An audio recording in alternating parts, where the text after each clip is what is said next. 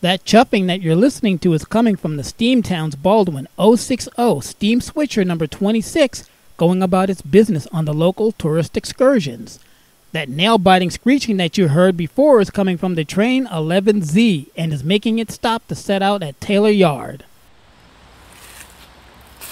On another day, a friendly conductor waves from the cab of Dash 940 CW number 9645 as the crew drifts downgrade toward Taylor.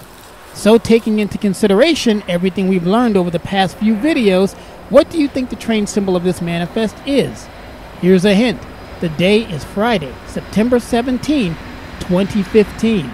The last day of Canadian Pacific ownership of the line before Norfolk Southern begins operations the next day.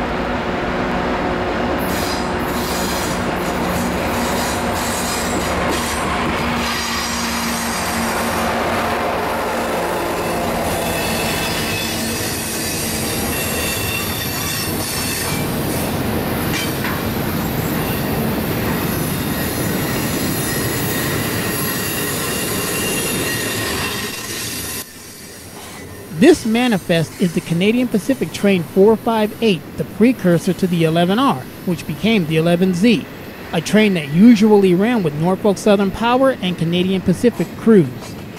As I've said in other videos, the power on the 458 was usually the power that came up on the previous day on the 459, and in typical operating fashion at the time, the 9645 and the 2077-4 came up the night before on the northward Binghamton, New York bound train 459.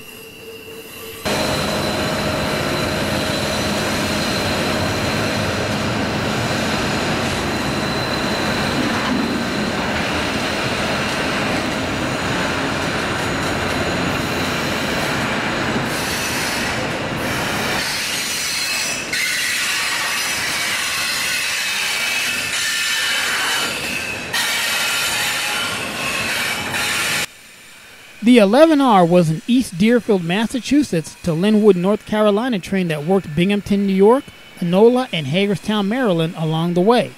It was cut back to Enola in 2016 with the Enola to Linwood section becoming the Train 13R.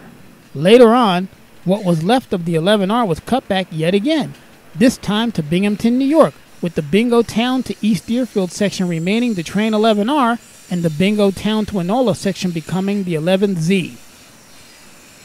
In 2017, the 11Z was burdened with the task of dragging the Taylor freight down from Binghamton, leaving the K82 to do all the local work, along with the K81 and now newly minted K79.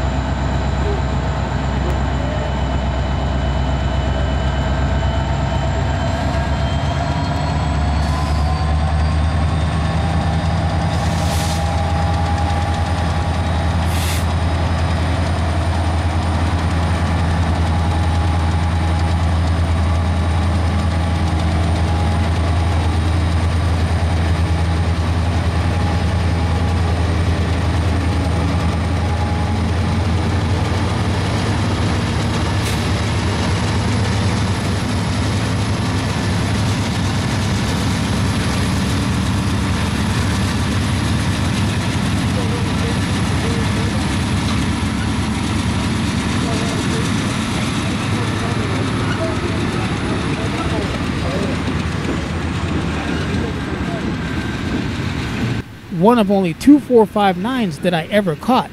Today's 459 is the next to the last one that will come up the line tomorrow on September 17, 2015, and one that I also would not catch. Early morning that day, September 17 that is, the NS Train 12T, the precursor to the 37T, came up the line with a rare trifecta which included two foreign locomotives. And before you jump through the screen to tell me how CP isn't foreign power on this line yet, seeing CP power of any kind on the 12T was extremely rare, which is why I classify it as foreign on NS trains.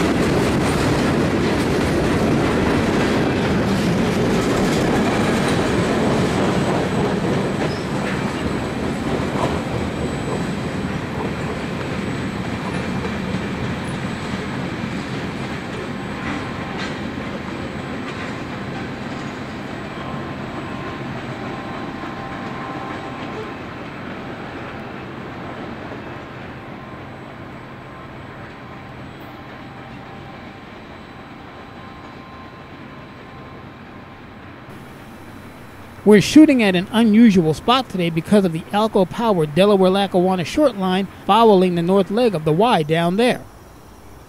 Heading up the short manifest is RS3 number 4068, a former Delaware and Hudson locomotive and one of only 4 Alco RS3s that you can find running on a Class 1 main line anywhere on planet Earth.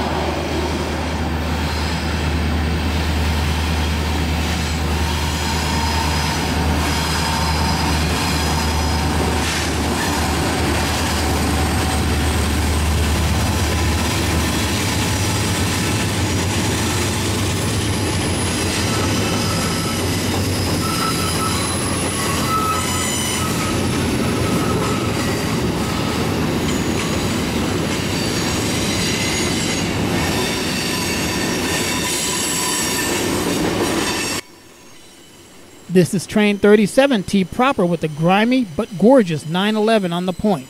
The trailing AC-44 C6M number 4018 at that time was one of the newest locomotives on Norfolk Southern.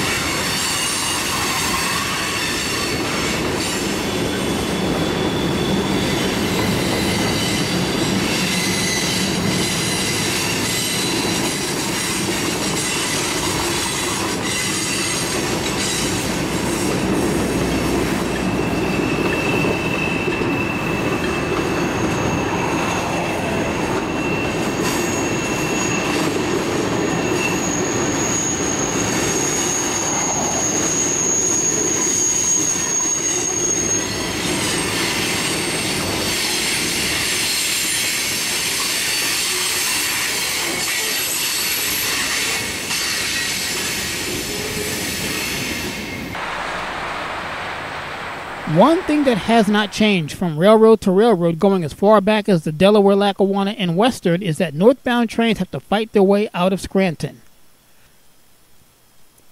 Today's Train 14R treats us to a jolly horn salute from a friendly engineer, as well as waves from the also friendly conductor Tanner Dalrymple and his brakeman. The third unit on this train is an AC-powered EMD SD-80 MAC, and sadly by this time had less than 3 years of service left on NS before being sold off for scrap.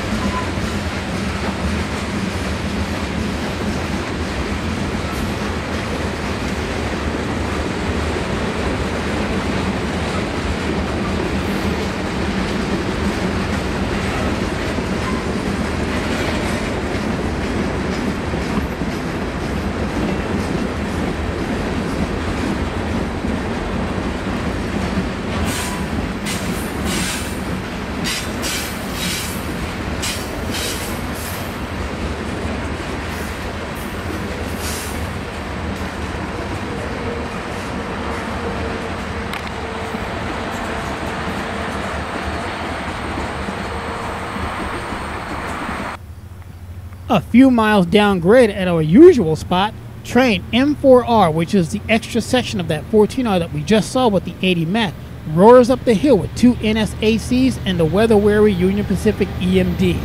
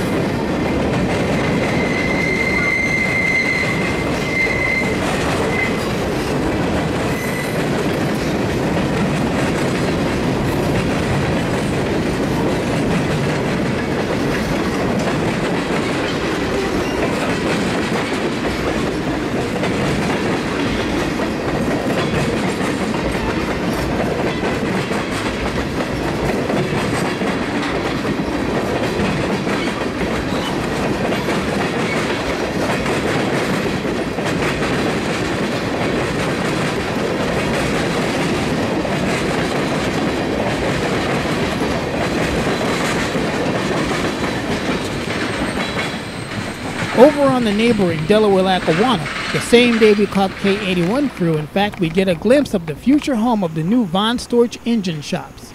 Today, just a nameless patch of trees, the Carbondale-bound train SC7 is a common sight on this train today, but in a few years that will change.